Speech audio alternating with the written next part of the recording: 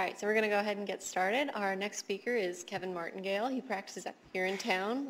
His firm is Bischoff Martingayle, and he's going to be speaking to you about legal professionalism. So what does it mean to be a professional in the field of law? So please give him a warm welcome.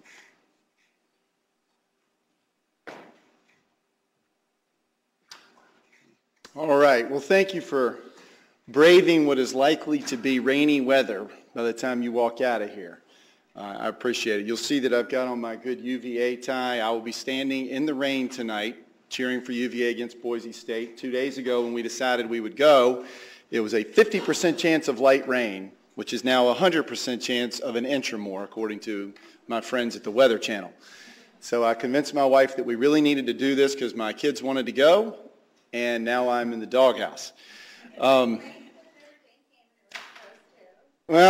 I am hoping, and we have connections to UVA. The offensive guard, Ross Burbank, used to babysit my kids, and the starting safety, Quinn Blanding, is the child of my law partner's secretary. So he's a great kid, and we see him a lot, and we're hoping that these guys can pull it on tonight. Before I get started, I want to kind of learn a little more about the audience. How many of you have been practicing for less than a year? How many of you for less than 5 years? And how many of you for more than 5?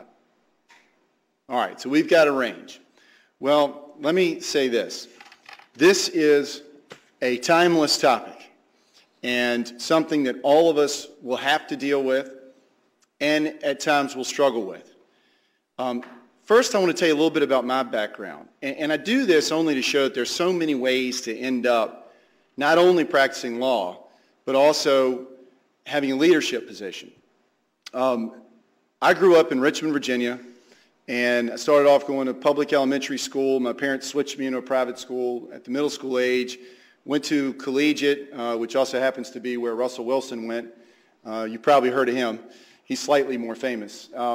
So from there, I ended up at Hampton-Sydney College, and after one semester, because I was going to be a runner there, but I'd been injured my senior year, so all of the big schools that had recruited me lost interest.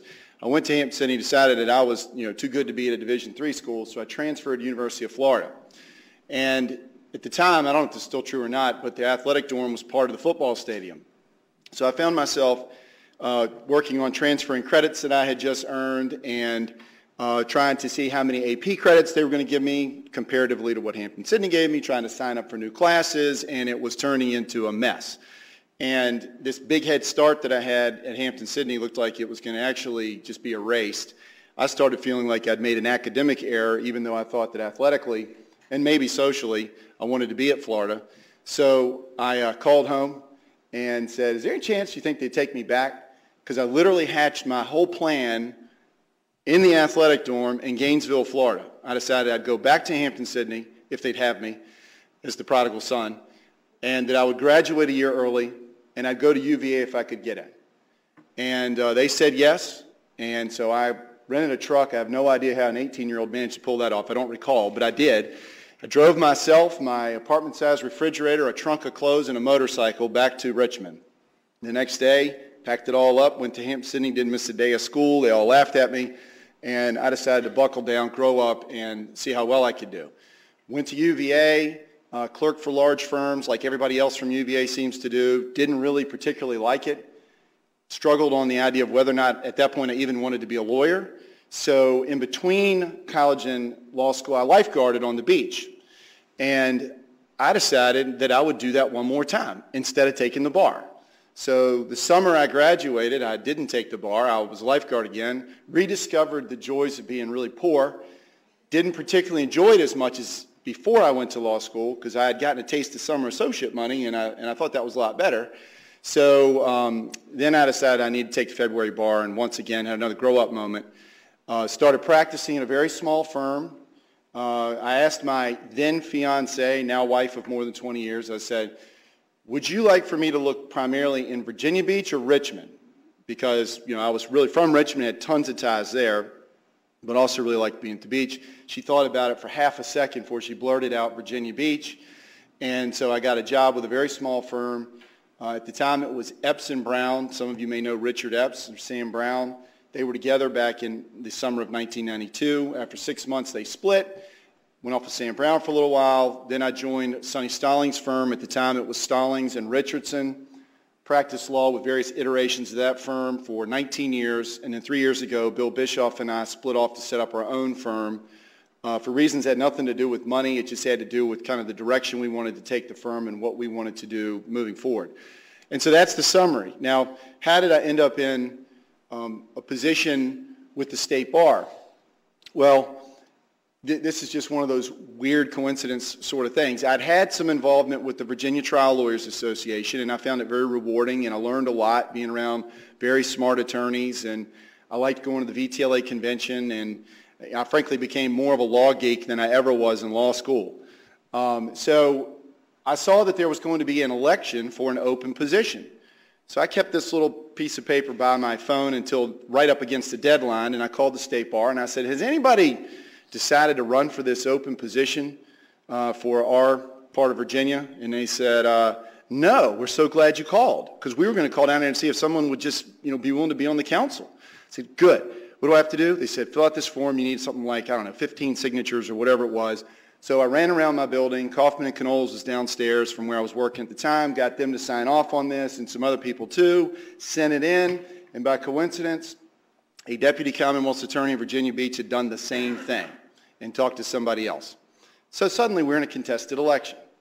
So I ended up winning that, got on the bar council, came up for, after 3 years, that's how long a term is, you can run one more time. I did. That time I didn't have an opponent, and got increasingly involved in how it all works. Learned more and more about the State Bar, the important role that it plays, and then found myself on the executive committee right around the same time that we ran headlong into a battle with both the governor and the General Assembly.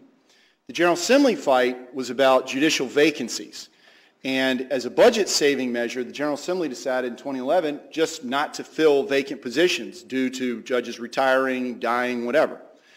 And it created a nightmare in many courts. For example, the Eastern Shore's judge, his one circuit court judge, hit the mandatory retirement age, and that meant there was no Eastern Shore resident judge. They're technically part of the Second Judicial Circuit, but they have someone designated the resident judge. And if you look up in the Code of Virginia the term resident judge, only the Eastern Shore judge in Virginia has certain powers of appointment that no other judge has. And then there was none. So that was a problem. And we were already down one in Virginia Beach. We were rotating another judge over. Big mess. I then got very involved in that battle alongside the current president, or the then president of the State Bar. His name is Irv Blank. We also then ran into a budget fight with the governor, and as another budget-saving measure, they proposed to take about $5 million out of our reserve fund and just move it into the general fund and use it for other purposes. None of that money being tax money. All of it being our money through dues and other programs the State Bar puts on, because we're entirely self-funded. We govern ourselves, we fund ourselves, but we're not allowed to have the money totally separate. It's designated as ours, but it's still subject to being moved around by the General Assembly or the governor. So that was another fight. And suddenly the position of State Bar became very obviously much more than ceremonial. You have to be ready and willing to defend our branch of government and our profession when the need arises. And then people then came to me and they said, we would like for you to get in line to run for State Bar president. So I talked it over with my wife, and even though we have kids and it does occupy a ton of time, we decided I would do it, and I found myself in a contested election again. A guy from Northern Virginia decided to run against me, so we had the first contested race in over 10 years. He was getting ready to retire and decided it'd be a nice thing to be president, a nice way to cap off his career. And being from a part of Virginia that has more lawyers than the rest of Virginia put together, that was a concern. But I won the election and then got on the ride of being State Bar president, which was fascinating and very rewarding professionally. Now, why do I tell you all this? I tell you this for these reasons. Number one, there are lots of ways to end up in the profession, lots of different ways to get interested in it. As you can see from my really weird route going through the University of Florida. And the only thing I really knew is that I was told I was pretty good at arguing. I knew I tested well on anything that had to do with English or verbal skills. I was like, well, that sounds like a lawyer. I guess I'll be one. That's really a strange reason to become a lawyer, but that's kind of how I got there. Once I got in it, and I started realizing how important it is and how much people depend on us, then I really started to care. And I was already competitive. I'd grown up a wrestler and a runner. I didn't like losing. And so those competitive instincts went straight into what I did as an attorney. My practice is I do a lot of litigation and appeals. I have nothing that you would call an office practice. Within the broad category of litigation and appeals, it's a very broad practice. But what it has in common with most of you, if not all of you, is that I have to be a problem solver. People come to me because they have a problem that exists now, or they're trying to head off a problem that might be coming. Even if you're drafting a contract, what's the point? The point is to make sure you make the deal and that you prevent any unexpected consequences or problems. So we are problem identifiers and we're problem solvers. And that goes to the core of what we do. We as members of the State Bar, in my opinion, have great reason to be proud of our history. I mean, think about it. You are members of the Virginia State Bar, home to Washington, Jefferson, Madison, and Monroe. Civil rights figures such as Oliver White, many others who helped this nation move forward. Virginia hasn't always been on the right side of history, but we've had some of the people who turned the tide and helped us get it right.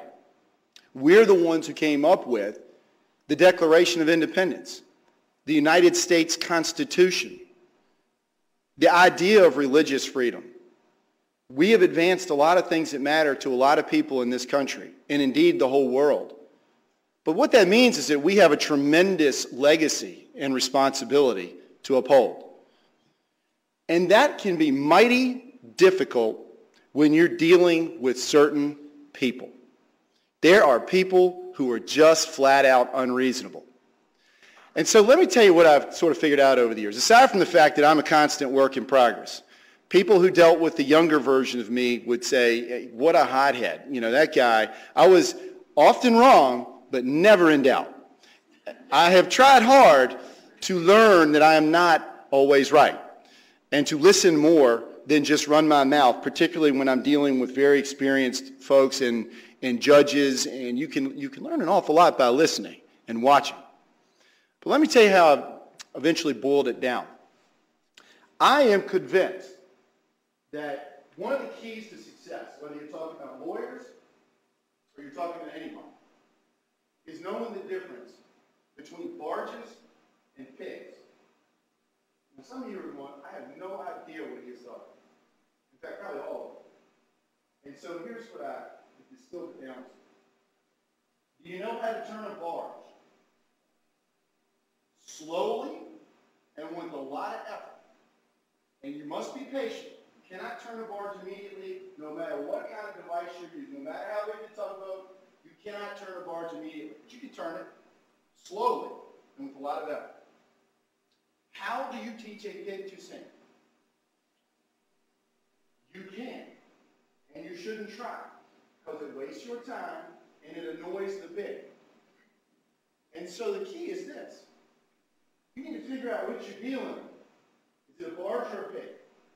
Fortunately, most problems and most people are barges.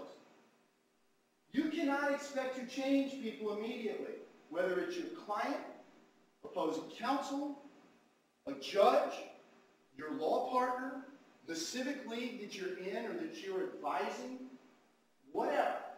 How many times have you instantly changed somebody's mind?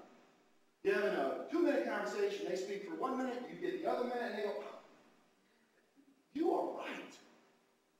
You can't do it.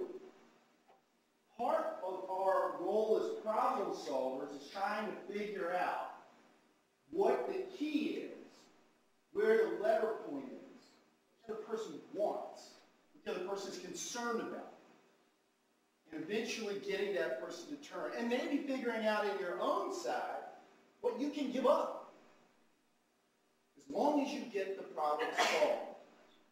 It's not an article of religion, what we do. Okay, you want to have an absolutist position? save it for your faith. But you cannot be that way as a lawyer representing somebody else's interests. You have to be flexible, creative, energetic, curious, open-minded, a little stubborn, but not stupidly stubborn. You have to have a lot of things going on.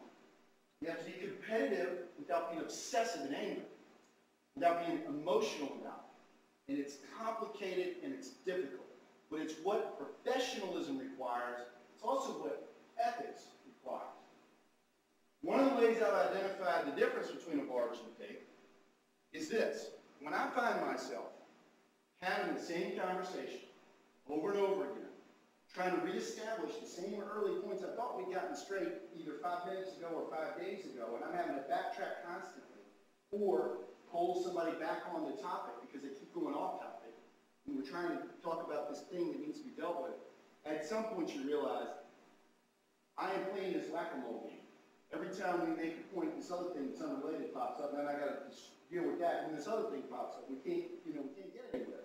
Where I'm backtracking, reestablishing. I thought we agreed to 1, 2, 3. We're talking about 4. Yeah, but now that I've read, I think number 1 is actually all wrong. At some point you go, this isn't working. Now with clients, what that means is, without hurting their interests or their position, you have to get out. You have to get out once you're that far off the page with your client. Once you start to sense the client's actually the enemy, the client's the problem, you must find a way to withdraw. And actually the ethics require that. I have very rarely had to do that, particularly in active litigation where there was going to be a problem. A couple of times had to have a discussion with the judge about it. And without giving up any client confidence, just was able to make it clear this is not working.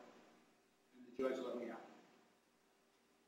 But you ethically, if you cannot advance the interests of your client, you can't even agree on what the objective is anymore, you have to get out.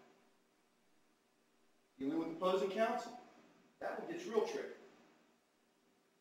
A couple points of advice. One of them is that sometimes it's just you and that lawyer. And maybe your client's better served by a different lawyer coming in. There is a handful or less of attorneys I just don't get along with. Just can't. I don't know what it is. I mean, I deal with so many lawyers, I guess that's a pretty good percentage. It's just a small number. We just really don't get along. Generally what it means is I just don't over-communicate. Just deal with the person as required. Try to make sure I do everything on time. If the person contacts me and needs an extension, even though I don't particularly like the lawyer, I will go ahead and try to be an agreeable professional person. But I try not to have too many encounters because I know it's not going to go well. Maybe you just have to completely stay focused on what the objective is, keep all of your emotion out, whatever. Once again, it's your job to identify what the problems are and to try to figure out a solution for that difficult lawyer. There are difficult judges. How do you deal with these difficult judges? Well, a starting point is do everything really, really well. Give the judge less of a target to shoot at. When my dad was in med school, he was going through a surgery rotation with a notoriously difficult doctor. And my father had some experience. He'd been in the Army. He also had polio as a kid. He had a lot of real-world experience. He'd grown up poor. He was the first person in his family to go to college. His parents were actually mad at him because he had the audacity to want to go to college instead of taking over the dry cleaning business in Florida. He was arrogant because he wanted to go to college, and then he went to med school, which made him super arrogant. So this is the kind of real-world guy you're dealing with, and he's sitting there in the surgery rotation, and he heard all about this doctor. And the doctor pulled the stitch, goes, cut. My dad leaned over and said, do you want that too short or too long? The doctor actually started laughing because the message was, I know I'm going to screw this up. So how do you want it screwed up? And they actually got along after that. I don't suggest you do that with judges, but I'm telling you, you will have that judge. And if you can find some way to make a connection with that person so that you can avoid screwing it up no matter whether you under-argue or you over-argue. Is the brief too short and inadequate, or is it too long, repetitive, and boring? Whatever. Try to figure out everything you can about the judge and try to avoid all the things you have learned are the nerve centers of the judge, and make everything really good. Do everything early, obey all the rules, make sure that you don't act emotional or give the judge a reason to feel like he's refereeing kindergarten. Do everything really well. That's the best advice I give, and let me tell you what else. There'll be some judges who are going to yell at you no matter what. They're just cantankerous and grumpy. That's the way it is, but in doing our job, we have to figure out what the judge wants, what the judge likes and doesn't like, as a part of doing our job. Is that for me? I thought I was plenty loud, but I'll take it. So, if I can figure out my technology. All right, there we go. So we talked about dealing with these difficult clients, dealing with the difficult opposing attorneys, dealing with the judges. Let's talk about another one. Dealing with your law partners or your bosses. That can be really tricky too. Very complicated. I don't tend to be someone who minces words and beats around the bush. It's interesting. My wife and I have been married for over 20 years. We're both super type A, and we never argue because neither one of us has a hard time figuring out what the other one's saying. And we just sort of cut to it, talk it out, and then it's over with. Bang, done. Somehow that works. I find it actually harder in the law firm setting because, first of all, you're surrounded with what? A bunch of other know-it-alls, right? Everybody a lawyer, often wrong, never in doubt. And so you're in that situation where you're trying to figure out how to deal with difficult topics. Staff management, money, the way the money's cut up, where's this firm going practice-wise, what are we investing in terms of staff, CLEs, what expenses do we want to pay for, not pay for, on and on it goes. And everybody thinks they have the magic answer. You have to figure out a few things. One of them is, what do you want to be in charge of? I don't like dealing with a lot of office management stuff. My partner likes it. I'm like, good, do it. We have no strict formula at the end of the year for how we divide things up. I'm like, I trust you. You're a fair guy. Figure it out. I don't care. Just tell me how you did it at the end. Works just fine. We don't have any money problems. That's why he's my law partner. But you have to figure out what works for you, and then you have to be pretty clear about it. And don't put off difficult discussions and decisions. I'm not saying barge in when somebody's super busy at 4 o'clock in the afternoon and they're a little freaked out and then say, I need 15 minutes of your time, and be pushy. But don't keep kicking the can down the road either when you've got issues that need to be dealt with, because it makes you less effective as an attorney. It's a festering problem. Ultimately, it does a disservice to you, to the organization, and to your clients. Because in the end, it comes back to making sure you're doing a good job for the clients. And if you've got an unhappy situation at your work base, it makes you less effective. It's part of being ethical and professional to make sure that you're able to give your best effort. And so when you're talking with your partners or partner or bosses in the city attorney's office or the Commonwealth attorney's office or wherever you're working, or if it's a sole practice and you got staff to deal with, keep an open discussion, be straight about it, and make sure that you're communicating. Identify problems, because we're all problem solvers, and then try to solve them. These are the kinds of things that you must do. You must be sensitive to these things. I want to talk very quickly back to the state bar. What is the state bar? We are not organized like every other state. I think it's around, I forget the statistic, I think it's around 50% of the states have what's called a mandatory bar. So as you know, in Virginia, if you have a bar card, you're a member of the Virginia State Bar. We have 30-some thousand fully active members, and then another 15 or 20,000 associate members, which would include judges, people in other states who don't want to be active, but they don't want to lose their license either. There are a number of different ways to be an associate member. But it's a big organization, and it's mandatory in Virginia that if you're an admitted attorney, you're a member of the organization. It makes us part of the government, which has opportunities and it has pitfalls. One of the things we have to be careful about is we do not engage in what I call left or right politics. We don't take political positions. There's a 1990 opinion from the California, well, it was Keller versus State Bar of California, and it went to the U.S. Supreme Court. And basically the upshot is that if you are mandating that professionals pay you money and that they're in the organization, simply because they're in the profession like we are, then you can't engage in left-right politics. We can still advocate for our branch of government and try to advance our profession, but we don't pick controversial issues and then come down on one side or the other. Voluntary bar associations can do that all day long, and if you don't like it, you don't have to be a member. But we have a different rule book. We also have different pressures, and a lot of people don't really know how we're organized. First of all, we are legally an agency of the Supreme Court of Virginia. Our bosses are the Supreme Court justices. That's who we answer to. Now, as bar president, I'll tell you, it was a very tricky game that I had to play. I had a lot of different people that I needed to listen to. On the one hand, the state bar has to answer to the Supreme Court.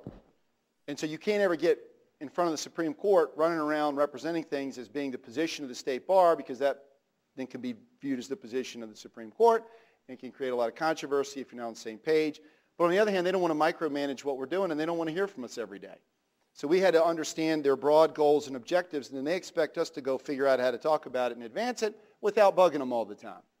So that was a very interesting dynamic in relationship. The court was open to conversation. It just didn't want to be involved all the time. Then you have your large constituency of attorneys. Everybody who's admitted, has the opportunity to give us feedback and ask us questions and register complaints and whatever. And, I would hear from people from time to time. And quite often it was something that I didn't really deal with as president, so I would try to figure out how to point them in the right direction, but we got that worked out. Then there's a governing group of attorneys in the state bar, and the statistics are, it's called the Bar Council. That was the first thing that I ran for, and there are 81 members, 65 elected members from the judicial circuits, 3 officers, 4 conference chairs, 9 at-large members appointed by the Supreme Court of Virginia. And they make the policy decisions of the state bar, and they also make proposed rule changes that then go to the Supreme Court for approval. So within that, you have a smaller subset that is the executive committee, and then you get the president-elect, the president, immediate past president. And that's the favorite title, which is the one I have now. It means that, they think I know something, but I don't have nearly as much responsibility anymore. So that's sort of the governing structure of it. And then within it, there are all these different committees and so forth, which I would urge all of you to get involved with, because I think it's an important part of our objectives as an organization that all of you get involved. It improves your professionalism, improves your knowledge. It makes you better lawyers to be involved. Look at vsb.org. You'll see all kinds of different ways to get involved. Now, what does the state bar do? We have 3 core missions. Number one, and it's in this order on purpose, public protection. We are self-regulated. We are self-governing. We're different from other professions. One of the things I do in my practice is I represent regulated professionals in front of their various boards. It could be the Department of Health Professions, DPOR, whatever. I represent doctors, vets, contractors, ABC licensed establishments. I do a lot of stuff in the Administrative Process Act. I will tell you, it's not as good as our system. It's just not. The decision-making is not as good. The structure is not as good. I don't particularly like it, but it's what I'm stuck with when I'm representing these folks. Our system is a lot better. And part of it is because the decision-makers are lawyers, and it's what we know how to do. We know how to take rules and apply facts to them and come out with a logical outcome. That's what we're trained to do. So I think we're inherently better trained to do it than these other folks. A contractor acting like a judge is really not really very fair to anybody involved in that. But that's how those boards are set up.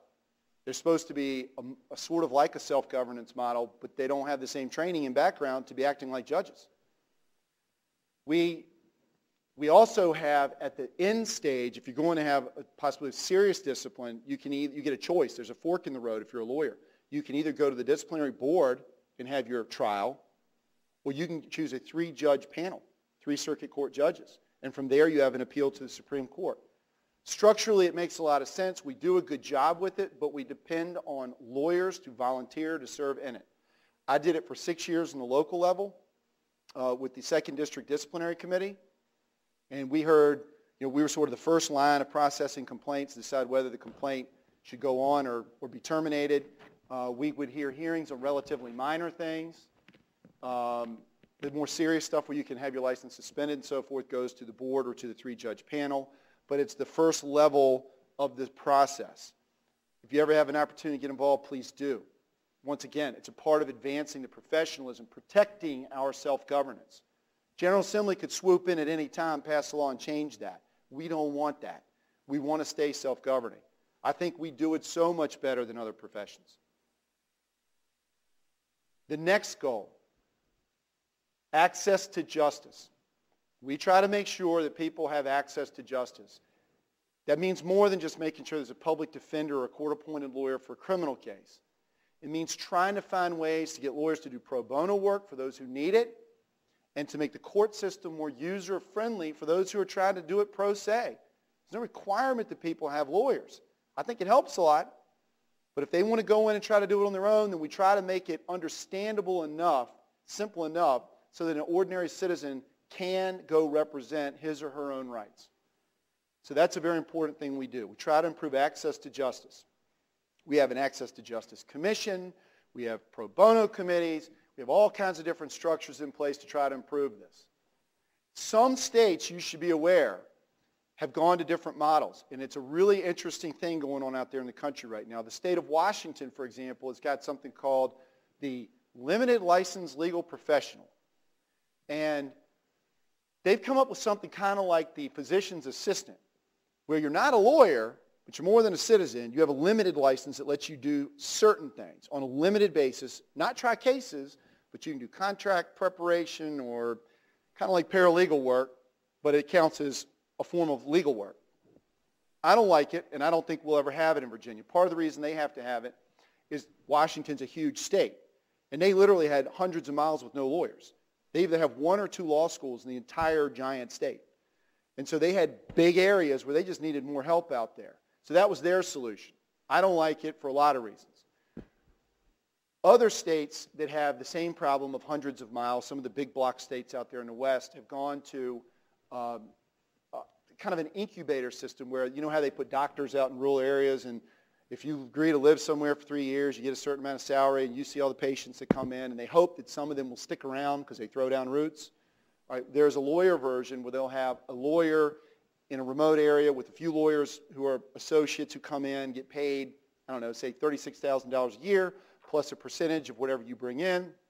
They hope that the lawyer will stick around at the end, but if you don't, that's fine. At least you gave some service to that area. But they have that kind of program, which I actually think is probably a good solution, because at least you have fully trained, qualified lawyers who are supervised and learning and serving the public. But be aware that this access to justice discussion is going on in Virginia and, frankly, everywhere. Because of the way we're organized in Virginia and our population trends, and we have a lot of law schools, I don't think we have that problem at all. But it is perceived as an issue nationwide, and one of the things you have to be aware of is changes in other places can lead eventually to changes here. If that thing about limited licensed legal professionals catches on in Washington, and if they think it's a success, there will come a time when there's a push for that here. And for a variety of reasons, including malpractice reasons, I don't think we should do it. The first area of practice they were allowed to get into, domestic relations. Now, I spent my first 5 years doing a lot of that until I decided I hated it too much. But I spent my first 5 years doing that difficult area of law, and it is complicated. Any of you who do it know how complicated it is, particularly with the military aspect of it, and people moving around, and then you've got to have certain things in orders, or the order doesn't count in the eyes of the government, blah, blah, blah. It's complicated, and there are a lot of ways to make a mistake, and so then we're throwing these people out in the state of Washington in that area, and I don't think we should, but that's what they've done. Part of your job as members of the state bar is to rise up sometimes away from the papers on your desk and your computer in front of you and just look and see what's going on everywhere else, because nothing happens in isolation. We're all under the United States Constitution. We've all got a federal code. And even though we operate as states, there are also linkages that pull us together. And trends elsewhere can end up here, so you just have to be aware of that. Which takes me to the third thing. So the first two are public protection, second, access to justice, and item number 3 is improving the profession. And we do that through continuing legal education, any number of different ways. That's kind of a broad topic, but we always try to improve the profession. And it can always be improved. We're in a conflict management business or the prevention of conflict business. Depends on what your practice is. But the bottom line is that conflict stinks. People don't like it. Okay, it's one thing when I was on a wrestling mat or on a track or a cross-country course. I mean, that's competition because it's fun. Most people don't come to you for litigation or an appeal because they're having fun. They're not having fun, and they want you to get them to the goal line. My law partner and I came up with our firm motto when we started the firm. It says on our letterhead and on our wall, a reputation for results. And there's sort of a joke in there. The joke is this. We didn't say what kind of results. But you know what? Clients aren't always obsessed with the particular result. You know what they want? They want it to end. They want you to get over the finish line. Whether you stagger across the finish line or whether you break the tape in first place, you know what? They're not looking to marry you. And if they are, you got a different problem. They want it to end. And so part of our job is to get them to a finish. And to figure out, and goals can change along the way, keep on checking back in, what is our objective? Where are we going with this? What is our point? Let's make sure that we are always deriving a benefit from the cost. There's always a cost, even if you're on a contingency. Court costs, time cost, lost sleep, worry cost. There are always costs to whatever it is you're doing. Even if you're doing document preparation, there are costs. Everything costs something. And so you have to always make sure that you and your client are continuing on figuring out what are the things that you're trying to achieve and working towards those goals. Now, I want to talk, it's interesting. I've gone back sometimes and I've looked at what other people have said. Other bar leaders, when did they say these things? And, it's interesting. The more things change, the more they stay the same. 10 years ago, a lawyer who was a very well-respected lawyer in Richmond, you may know Frank O. Brown. Frank Brown's been around a long time and very well regarded. And he did this column for the State Bar's publication, and it was called Civility and Professionalism. We've written about this a lot of times. But Frank did it 10 years ago, and he had some bullet points that I really liked. And I singled out some of my favorite ones from what he said. And he got a lot of this from talking with judges and lawyers. So he doesn't claim to be an original author. He just sort of derived this from a lot of discussions, and he distilled it down to his big list, and then I picked out my favorites in there. So first of all, he makes the point, civility is a fundamental component of professionalism. And believe me when I tell you, you're going to have a hard time being civil sometimes. You just have to learn to take a deep breath and call time out. There's a guy in Norfolk who blows up at the drop of a hat all the time. And he and I used to hate each other. And then we got to know each other a little bit socially, and I started figuring him out. And it's just when he's wearing his lawyer hat, he just feels like he needs to sort of kind of bow up and prove something. And I found that early in my career, I wanted to dog stare people like that and go, well, you want me to take you out? If you're going to act like you want to fight, I know how to do that. Let's go. And then I realized, wait a minute, I'm a lawyer. What am I doing? And I realized it was also, I didn't feel good. It made me feel unprofessional. It made me feel kind of sick, being involved in this kind of stuff. So I actually learned how to completely defuse him. And we had a case, and we were in the court hallway in Norfolk in the last year, and the other two lawyers get into this argument with him, and I mean, it's getting out of control. And I managed to kind of laugh a little bit. Wait a minute, what are we doing here? Hold on a second. I said, there were several lawyers on my side, and we had one opponent. And I think that was part of the problem. He felt like he was outnumbered, and he was going to take us all on. I said, come here a minute. And we walked down the hall, and I talked him down. I said, we're not trying to attack you. Bring it down. What can we do to get over this? And it was fine. Problem was solved. If the only tool you have is a hammer, everything looks like a nail. We're not those people. We can't be those people. Those people are ineffective. If the only tool you have is a hammer, everything looks like a nail, but there's a lot of stuff that's not a nail out there. And lawyers rarely have good results by going full steam ahead and running over everything in sight. It doesn't work. It doesn't work. Being more like a jiu-jitsu guy does work. Figuring out how to use your opponent's momentum, how to do different things, but you cannot run just straight at people and expect something good to come out of that. It doesn't work. There are many examples, but trying to maintain your cool and to figure out, even if it means calling time out and going, you know what, I'm about to lose my cool. Can I have a break for a minute? And then extracting yourself out. That's being a professional too. It's also being civil. Keeping your cool. He says also, civility is really the golden rule. Do unto others as you would have others do unto you. Sounds trite and small, but do ask yourself that question, particularly when you get a call on a Friday and somebody's looking for an extension to file something. They've screwed up, they got tied up, caught up in a court or a long deposition or something happened or staff was out, sickness, illness, whatever. I don't even demand excuses out of people. If I can give someone an extension, I will do it. I will do it, even to people who don't really deserve it. Because, let's face it, most of the time they're going to get it anyway from a judge, most of the time. And if you develop the reputation as being the person who constantly says no and is a jerk, the judges remember it, the lawyers remember it, and guess what? You're now less effective as an attorney. So there's actually a reason that benefits your client to maintain a reputation as someone who plays fair, who does things fairly. Some people will tell you, well, you know, you got to make sure you have client permission on every single thing you ever agree to like that. That's not exactly true. You make it clear in your engagement letter to your client at the start that all strategic decisions, including those about deadlines and extensions, are yours. That takes care of that.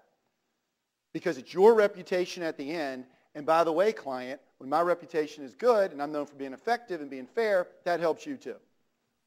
So just think about ways to make sure that you retain control over all strategic decisions. The big goals, the big decisions, the spending of money, that belongs to the client.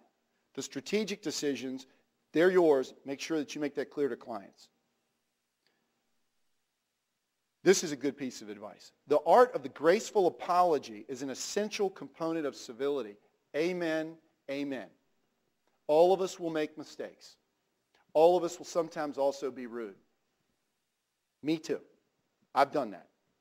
I one time got completely dressed down by a very well-respected Norfolk Circuit Court judge. And then a month later, I was profiled in this magazine article about, you know, the young gun new lawyers and all this stuff. And he was the first one to call me up and say, by the way, I want to tell you, you know, with the exception of that other little thing, you do a great job, blah, blah, blah. He was very complimentary. And it made me feel even more ashamed that he had jumped me about me getting into an extended argument in a deposition that went on for pages. They don't like that. And he didn't like it, and he told me so. And I never did that again. Learn to say you're sorry, whether it's to a judge, your client, your staff, whomever. You can't always go around defending your position. It's unproductive, it's unprofessional, and it does a real disservice to your long-term success and reputation. Frank says, lack of civility on the part of attorneys and their clients makes the job of the judge harder in deciding cases on their merits. Negative behavior antagonizes the decision maker. Absolutely true. I've had some very vigorous cases. One comes to mind with Conrad Shumadine on the other side. It was a defamation case. He's a very well-known defamation lawyer. The case went on for days. In fact, we've had a couple of cases, and we have never had an argument. We had disagreements, but they were calm. It's not a big deal. At one time, the judge kind of fussed at us about something where we were calmly saying something, but he didn't like what we were saying. It sounded like we were sort of kept on saying, well, for the record, well, Judge, that's an invitation to commit error. And it sounded like we were trying the case for an appeal, which is annoying to a trial judge. And I understood it. And I apologized. I said, Judge, that's a good point. We should stop talking like that. That's annoying to you, and I know it. And comes, oh, yeah. You know, he didn't like the idea. He'd upset the judge either. But we didn't have, this was not a personal thing with us. We battled long and hard, but not in an incivil, impolite way. And in the end, it enabled the judge to do the judge's job, the jury to do the jury's job, and, you know, it was fine. It was fair.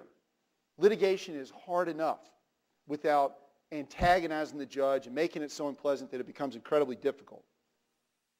Depositions should be conducted in the same civil manner as if the judge were in the room. True. It also applies to meetings, phone calls, you name it. I frequently, particularly in divorce cases back in the day when I did that, I used to tell my clients, I want you to pretend the judge is there watching everything you do. You got a little judge sitting on your shoulder.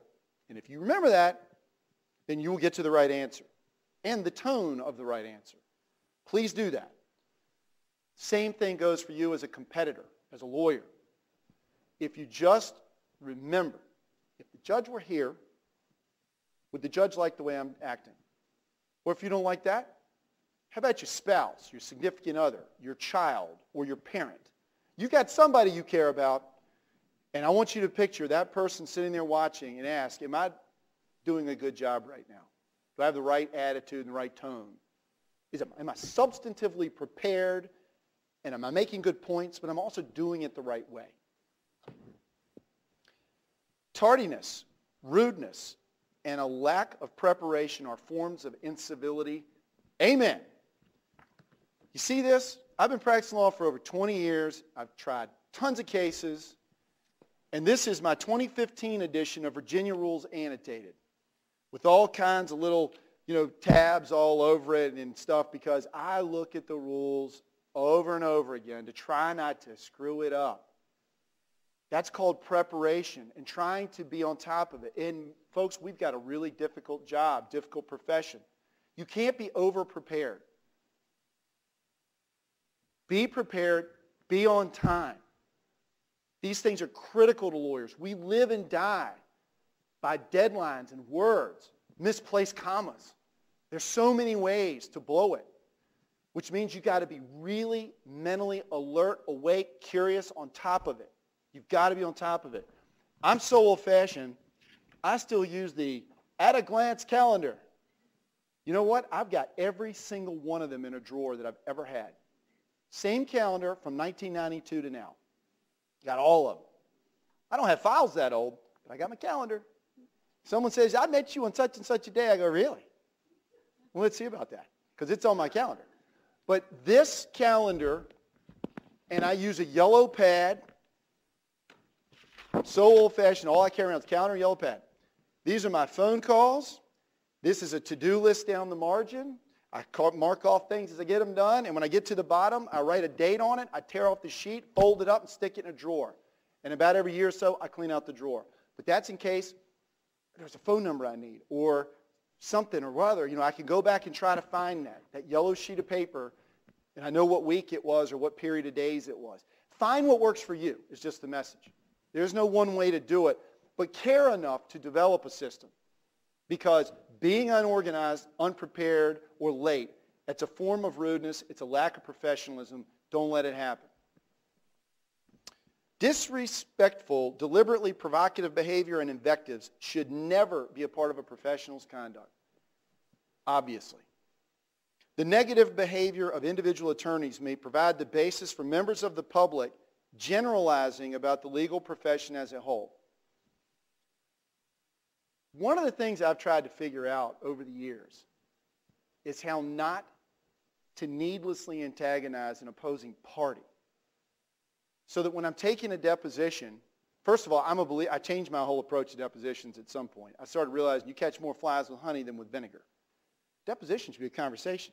You want the person to tell you things. So why are you yelling at the person in a deposition? That's stupid.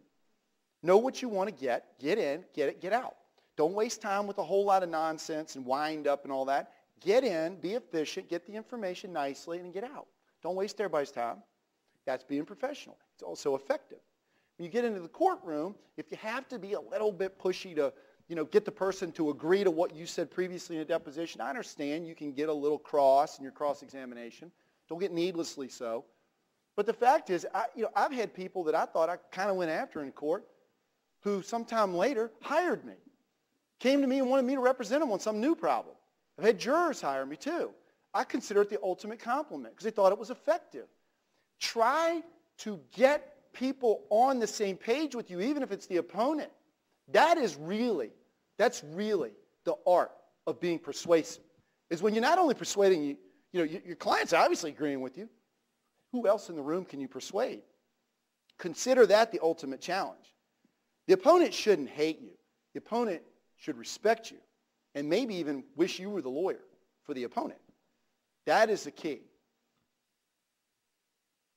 Professionalism and civility benefit everyone, lawyers, judges, and the public. Another amen.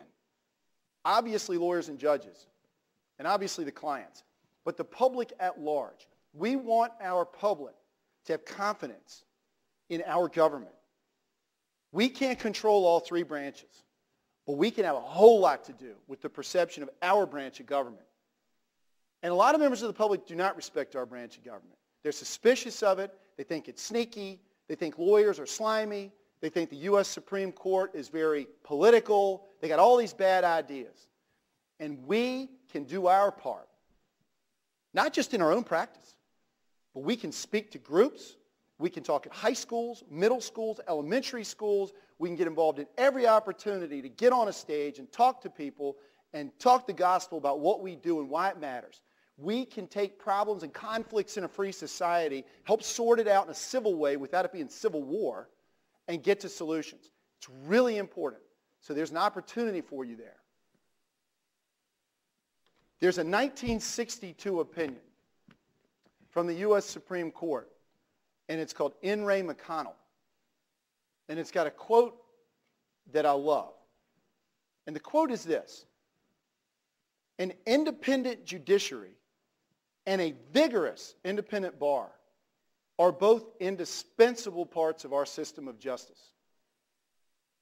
Now, the case was about a lawyer who was found in contempt for supposedly pushing back too hard in the courtroom, and a judge got mad and held him in contempt. And somehow that ended up in the U.S. Supreme Court. I don't know how.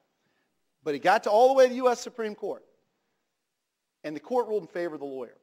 And notice what the court said. An independent judiciary, not a political judiciary, an independent judiciary, and a vigorous independent bar. Vigorous and independent. Those together are both indispensable parts of our system of justice. We have to remember that at all times. We need to cherish and protect our professional independence. You are not your client's guard dog. People call me and they go, I want to get you to represent me. I heard you're a pit bull. And I always correct them. No, I'm not. I'm an attorney. I'm a problem solver. I'm not anybody's attack dog. And you don't want that either. If I indiscriminately run around attacking and biting, I'm not getting you the best results. And I don't, by the way, do whatever you tell me to do. I'm an independent attorney.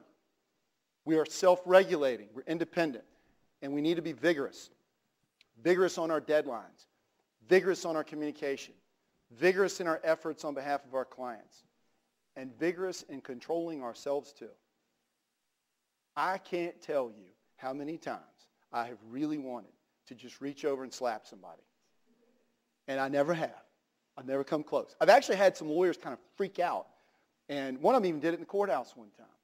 And he's yelling and acting just nutty. And I literally I said, okay. And I grabbed my briefcase and I walked on down the hall and went into the courtroom. And after a few minutes of composing himself, he came down the hall and he went in and we had a hearing. Instead of me responding at all. Vigorously controlling yourself is also an important component of what we do. So I want to conclude by saying this.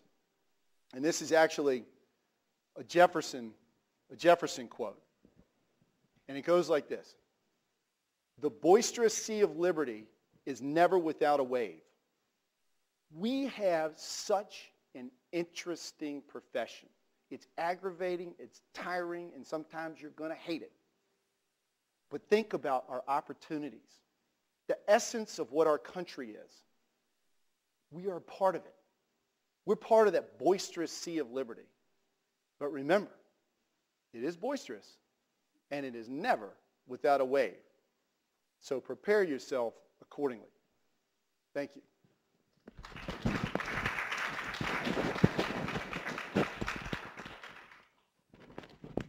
Thank you very much. My dog-eared rule book. Okay, we're going to take a 15-minute break. There's coffee and tea outside, so feel free to help yourself. And we'll be starting back with our next presenter at 11:15.